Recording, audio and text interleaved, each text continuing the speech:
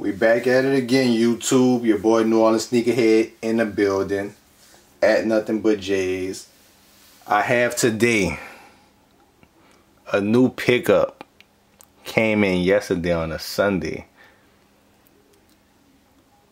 Man, I had this shoe like twice.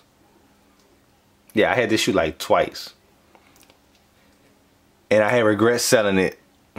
Rocked them, liked them, and sold them. Now it seems like we came back full circle now. I got them back again. And I got them back in my size. I'm a 9.5. So a 9.5 is hard to find, especially in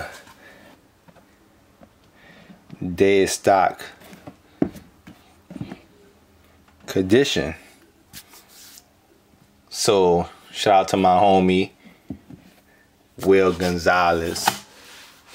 Laced me up. He doing some big things and he was like, look, I'm gonna sell them to you, no problem. So the Doernbecher 2 is one of my favorites, besides the 3 and also the Retro 6, of course. And the DB5s also. So, you know, I kind of like all the DBs that they drop from the Retro 1 all the way up with the 5s and the 6s. So I actually like the whole line, to be honest with you.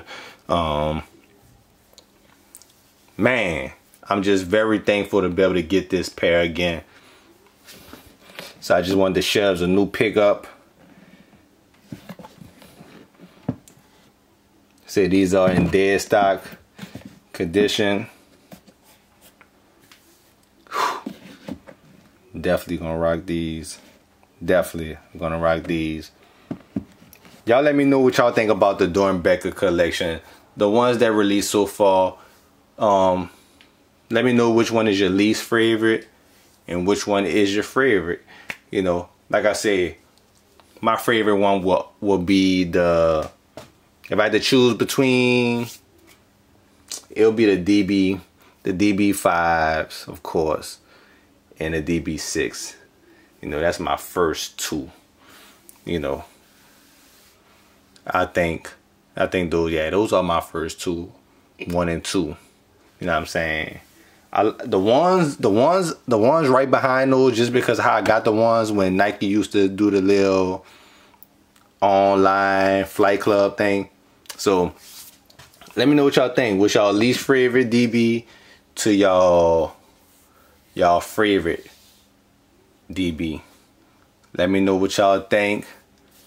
Peace out. Leave the comments at the bottom. At Nothing But J's on Instagram and Twitter. Let me know what y'all think. Peace out.